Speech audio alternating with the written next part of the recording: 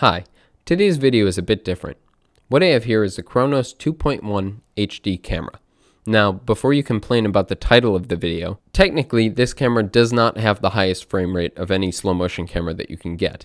However, the reason we call it the best camera is because of the fact that it's affordable and you can get a very high frame rate. Now, if you're willing to spend the money that the slow-mo guys do, or a movie studio, and buy one of the phantom cameras that can support a few 100,000 frames per second, yes, those are better. However, the price of those are similar to a small house. This is more similar to the cameras that we use for our regular daily filming of our videos. Maybe with the lenses included, it's a little bit more expensive, but comparable. Now, before I go into the overview of this camera, if you'd like just the fun part, you can skip to this time here and just watch the slow motion footage that we took later. But for everybody that's interested in how the camera works, you can keep watching and I'll go over how to set it up, what the specifications are, anything that you might be interested in. So again, this is the Chronos 2.1. They also make a camera called the Chronos 1.4. It's an older model, however, it's cheaper, it's about half the price, and it technically has a higher frame rate. The reason it has a higher frame rate is because it has a lower resolution for that frame rate. So the Chronos 2.1 has a maximum frame rate of 26,420 frames per second at a resolution of 640 by 96. It also has a maximum resolution of 1920 by 1080, which is why it's called HD. The max frame rate of that resolution is 1,000 frames per second, which is comparable to the very expensive phantom cameras. The phantom cameras are only a little bit better at that resolution. When you get down to very low resolutions, the phantom cameras happen to have higher frame rates. However, again, they're not affordable. If you look at the Chronos 1.4 camera, which is their older model, at a lower resolution than the Chronos 2.1, at 336 by 96, they have a max frame rate of 38,565, so very fast. Faster than what this camera is, which is the 2.1. Since it's called the Chronos 1.4 camera, it's not HD. Its max resolution is 1280 by 1024 at a frame rate of 1,000 frames per second, roughly. As you can see on the table, I have the camera, an SD card that fits in this SD card slot here, and then an adapter and a lens. And just to be clear, the lens that we have here is their cheapest lens that you can get that they've tested with this model. It's a $30 to $50 lens, so it's very cheap, and we're only using it to test it for this first trial run. For our next upcoming video, we've purchased a better lens, which is more comparable to the ones that we use for our current cameras. So the image is only going to get better with our upcoming videos. Now this lens is a non-zoom lens. It can't zoom. I think it has an f-stop of 1.8, 1.4, and it's 35 millimeters. So it works for what you might need. However, if you're buying a camera of this cost, you might want to get a better lens than a $30 lens. On the Chronos website, they have recommendations for lenses, lens mounts. I'll provide a link in the description below if you'd like to see those. They've tested a multitude of lenses, and if you have trouble finding one that works perfectly for yours, I would recommend contacting them because their customer service is very good. They would recommend a lens that you would need for your certain situation. They'll tell you what adapters you need. They'll tell you exactly how much vignetting there is, because of course there's a chip size, like with any camera, there's a chip. And so you want to make sure that the lens that you get covers the entire chip and doesn't have any vignetting where you get the black edges around the corner. This lens supposedly doesn't do that, and I didn't notice that. However, when you get down to very low resolutions and high frame rates, like the 640 by 96 at 26,000 frames per second, I do notice that the exposure is very low, but I'm guessing that's probably because of the lens that we're using. It's a very cheap lens. So with the next upcoming video that we have, not with the demonstrations in this one, you'll probably see a great improvement in the quality. So I would recommend, if you ever need a slow motion camera, I would probably pick this one.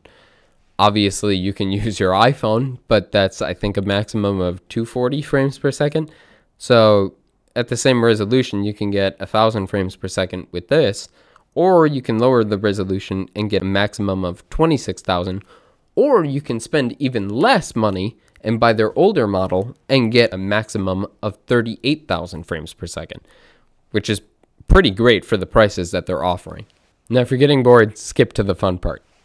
Now what I'm going to do is overview the camera and just show you some of the features, the buttons, how it works, and then I'll go into even more in-depth detail and show you exactly how to set it up, first time use, what you would do when you would first get this camera. Okay, here's the camera, and I have an SD card for it, which fits in this slot on top, which is where the SD card goes. Obviously, the camera is not writing directly to this. How it works is it has internal storage, which you can pick. The internal RAM is extremely fast, which is why it's able to capture at such high frame rates.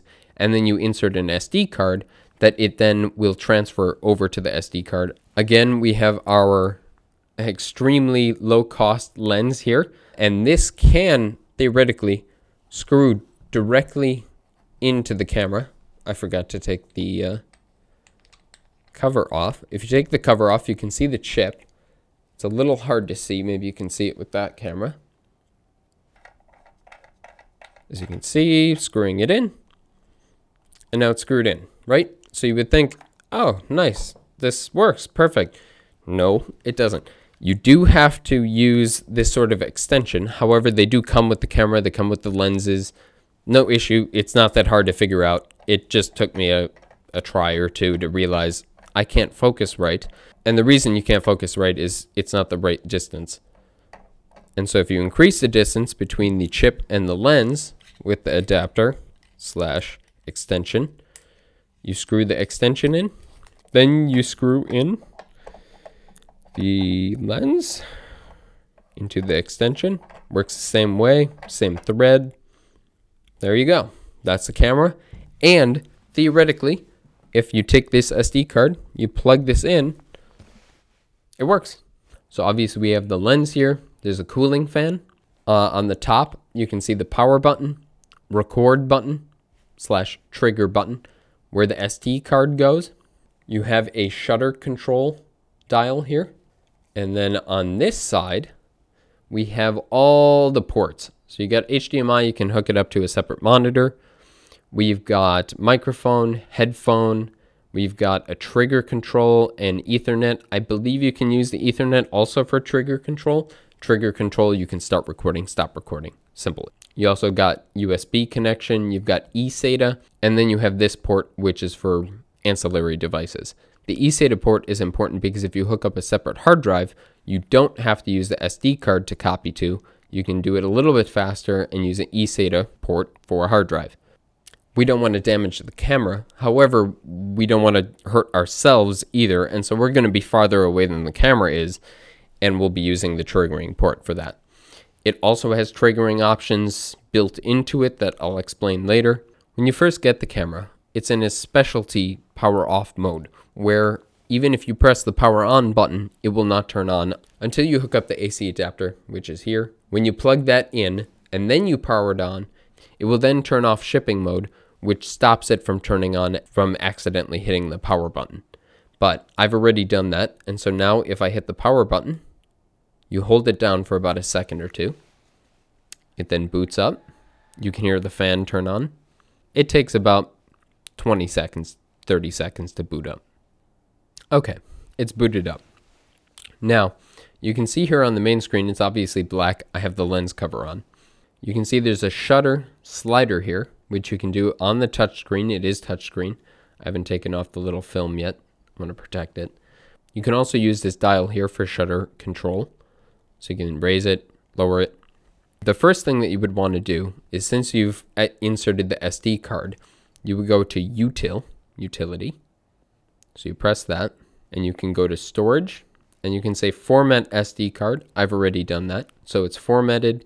There's also a bunch of other settings in here which aren't that necessary for you to know about if you're just getting it. The second thing you would want to do after you set up the SD card is go to record settings. Now, they have basic presets here where you can choose from the 1920 by 1080 at 1000 frames per second You can choose that option, or you can choose down to 640 by 96 at 24,046 frames per second. Now you can customize these resolutions. They recommend you using the presets that they've already calibrated. So for example, we'll go up to 1920 by 1080 at 1000 frames per second. You can see all these basic settings. Max, it usually maxes out the frame rate. Exposure, max, it's maxed. Digital gain, I never adjust that. We say OK. And now it's set for 1920 by 1080 at 1000 frames per second. And you can see that there. And exposure is 99%, 100%. There we go, just using the shutter. Now you can see the battery level at the bottom is 73%, 11.32 volts. And then you can go to the second option. Not super important, but this is trigger settings. If you were going to use a trigger on here, they also have exposure settings where if it gets too bright, it'll trigger it. Anything like that. Advanced settings, but if you need it, it's there. The next one that you want to do is black calibration. When you press that, it performs your black calibration.